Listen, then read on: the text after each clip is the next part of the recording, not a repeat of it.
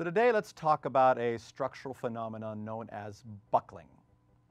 So yes, I've drawn a picture of a seatbelt buckle here, but it's actually a very different type of phenomenon. First of all, I want to consider what happens. Consider the idea of if you take two forces and you apply them along a single line. We know there's two ways to do that. We can do that in tension, or we can do that in compression. Now it turns out that tension and compression, while they act very similarly on this point,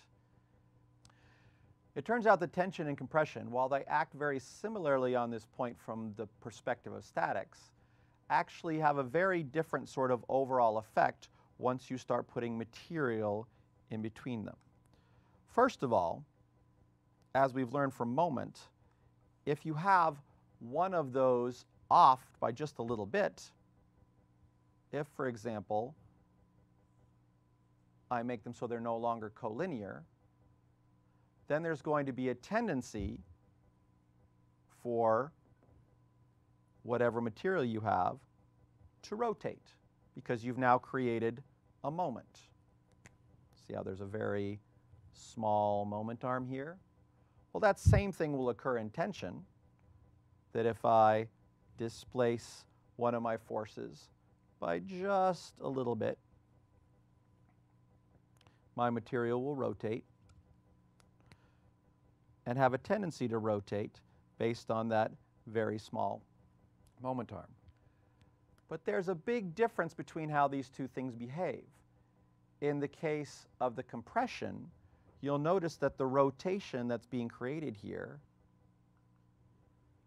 is in a counterclockwise direction in this picture, which is going to tend to make the piece that we had rotate even more and create a larger moment arm, which creates even more moment and more tendency to spin. Whereas in the case of the tension, the rotation created here is going to tend to pull the piece that we had back into line again and reduce the amount of moment and actually return it back into a collinear situation. So those two situations are very different. In that particular case, what we're thinking about is when they are in line, even if we create an equilibrium for the two forces being in line, one of the types of equilibrium is what we call a stable equilibrium, whereas the other one is an unstable equilibrium. Because even though it is an equilibrium, the slightest nudge, the slightest displacement will tend to create conditions that make it harder and harder to maintain that equilibrium. There are a couple of parallels to this if you think about a physics situation.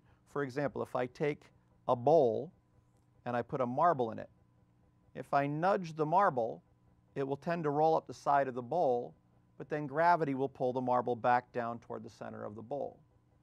On the other hand, if I balance a marble on top of a bowl, and I'm very careful, I can balance it and have it in equilibrium, but the slightest nudge will tend it plummeting off the side of the bowl, and it will not be returned to its equilibrium state.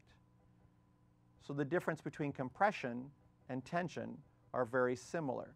In compression, you have unstable equilibrium. If you get nudged, it's going to get worse, whereas in tension, you have a stable equilibrium. If you get nudged, it's probably going to return to equilibrium. This is an important concept in the idea of buckling. So for buckling, first of all, we identify a certain set of conditions. We're going to call a beam element under a compressive load. So it's being compressed on the top and the bottom, some compressive load, where its length is significantly larger than either its width or its depth. Usually we say an order of magnitude larger. So the length is greater than 10 times the width or depth of the beam. And we're going to call this a column. and you've seen many structural columns holding up a number of buildings. And in a situation like this, your axial displacement, how much you actually squish the beam,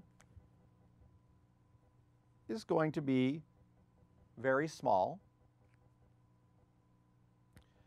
But there is some possibility that you might get a little bit, if the column's long enough, of lateral deflection, some sort of motion where the beam begins to bend just a little bit.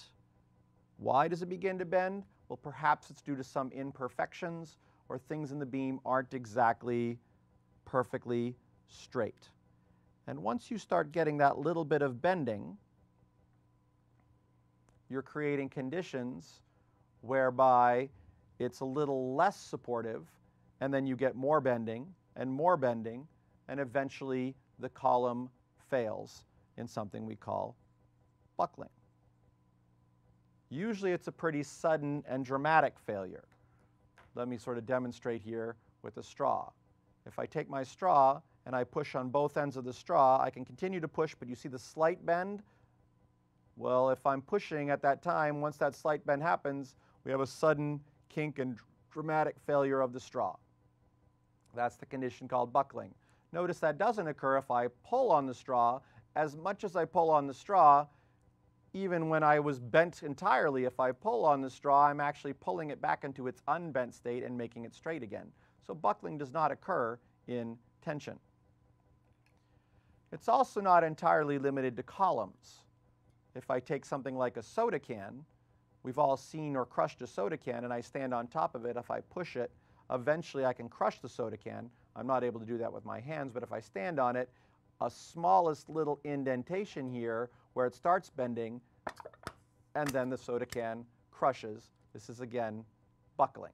Notice I had to initiate that little indentation, but if I have a strong enough, if I just step on it with a strong enough force, I can still induce the condition of buckling. Buckling occurs at something called a critical load. So I'm going to identify this P with PCR, P critical, okay? And it isn't a perfect science as to when it's going to occur. However, observations have shown and testing has shown that there are a few things that this critical load depend upon.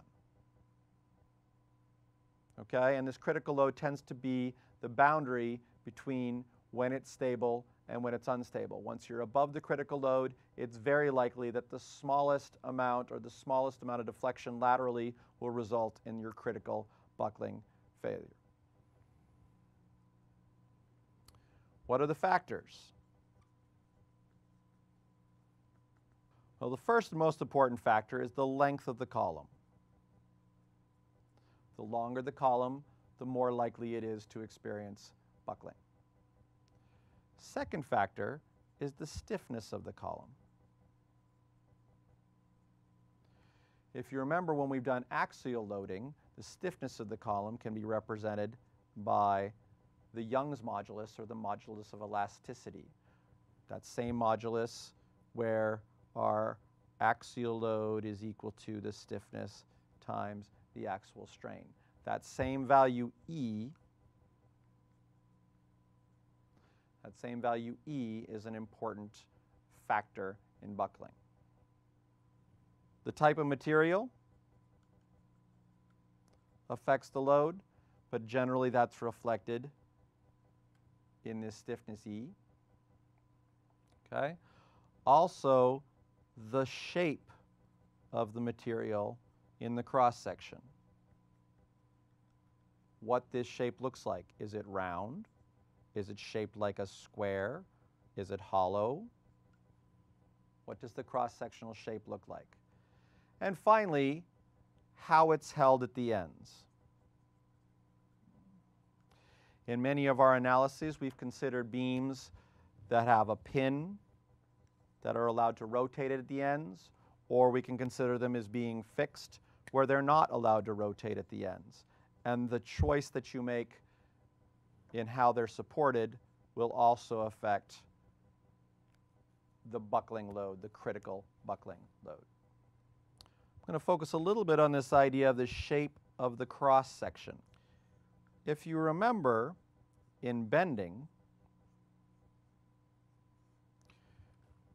we had a geometric measurement called the second moment of area,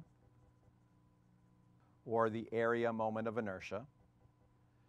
And we noticed that material that was furthest away from the center of the material, or furthest away from the neutral axis, had the greatest effect on resisting bending in the material. So if I'm attempting to bend the material, the stuff near the top or near the bottom is going to oppose the bending the most. Well, buckling is very similar to bending, that once you start with that little bit of bending, it looks very similar to a set of applications as if you had applied the forces something like this. In fact, it essentially becomes a type of bending problem. So our second moment of area, or our area moments of inertia, become important in the calculations of buckling. Here are the relationships.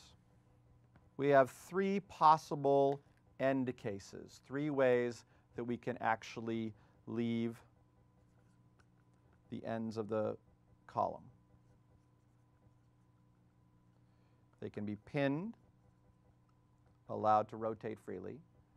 They can be fixed, not allowed to rotate freely and held in place. Or they could be free, in which case they are neither pinned or fixed, but allowed to move in space and there's no reaction forces. Let's look at some combinations of these cases. Possible combinations. There is the pinned-pinned combination. Let me actually draw a pin on each end. This is a double pinned combination. Two pins. We have the combination where both ends are fixed. Two fixed. We have the combination where one end is pinned and the other end is fixed. And then finally the combination where one end is free and the other end is fixed. So this is pin and fixed, and this one is free and fixed. Hopefully you can see and understand why the combination of pin and free is not included here. In a case like that, the slightest rotation would cause the entire thing to just immediately fall over. So for each of these possible combinations, if we apply our axial compressive load, we will reach a critical buckling load. We'll reach a critical buckling load according to the following buckling load. We will reach a critical buckling load